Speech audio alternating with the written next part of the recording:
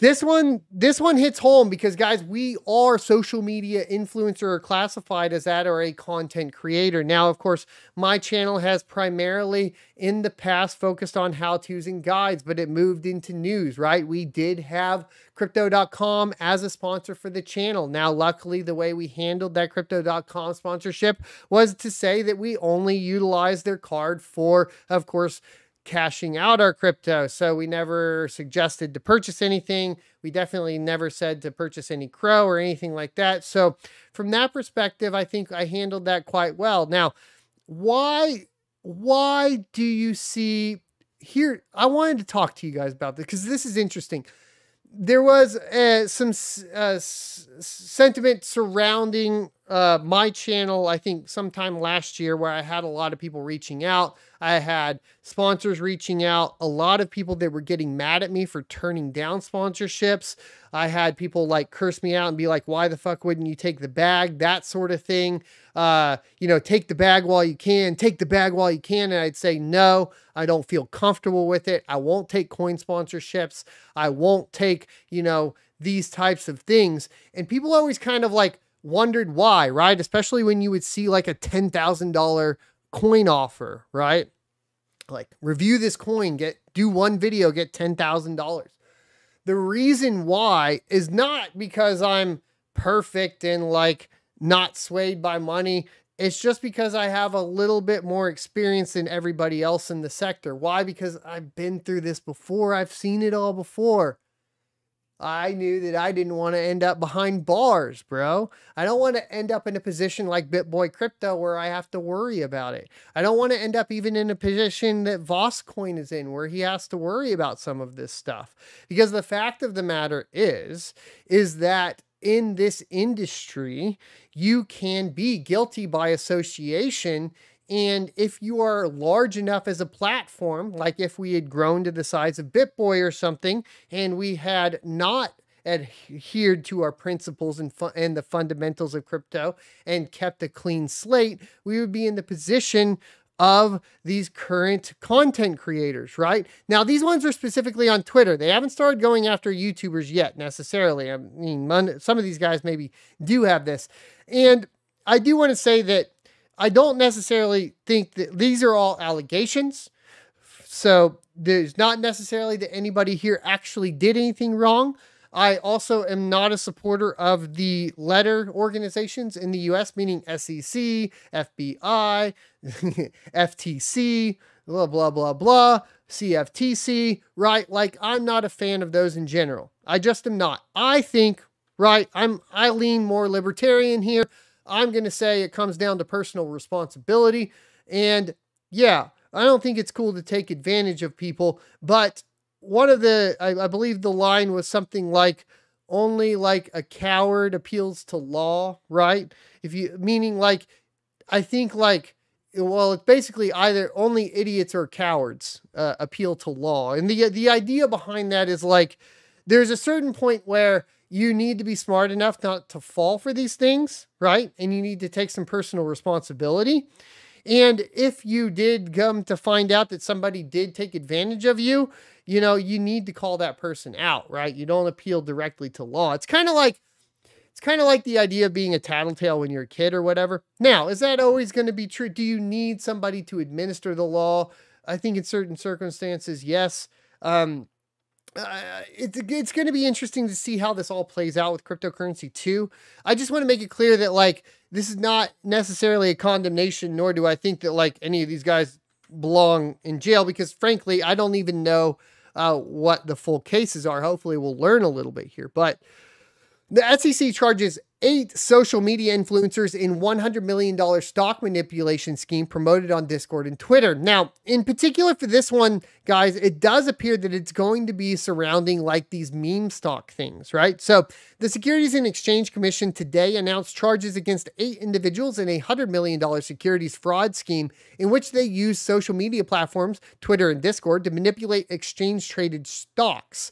According to the SEC, since at least January 2020, 7 of the defendants promoted themselves as successful traders and cultivated hundreds of thousands of followers on Twitter and in stock trading chat rooms on Discord. These 7 defendants allegedly purchased certain stocks and then encouraged their substantial social media following to buy those selected stocks by posting price targets or indicating they were buying, holding, or adding to their stock position. However, as the complaint alleges, when share prices and or trading volumes rose in the promoted securities, the individuals regularly sold their shares without ever having disclosed their plans to dump the securities while they were promoting them. As our complaint states, the defendants used social media to amass a large following of novice investors and then took advantage of their followers by repeatedly feeding them a steady diet of misinformation, which resulted in fraudulent profits of approximately $100 million, said Joseph Sanson, chief of the SEC Enforcement Division Market Abuse Unit. Today's action exposes the true motivation of these alleged fraudsters and serves as another warning that investors should be wary of unsolicited advice they encounter online.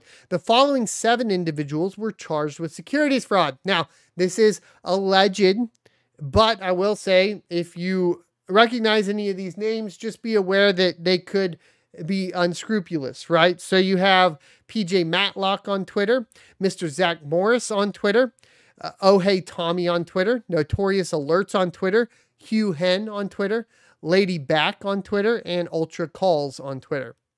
The complaint further charges Daniel Knight of Texas with aiding and abetting the alleged scheme by, among other things, co-hosting a podcast in which he promoted many of the other individuals as expert traders and provided them with a forum for their manipulative statements. Knight also traded in concert with the other defendants and regularly generated profits from the manipulation.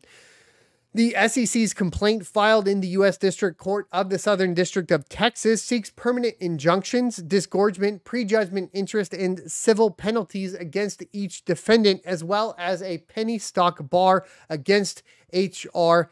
Vadin.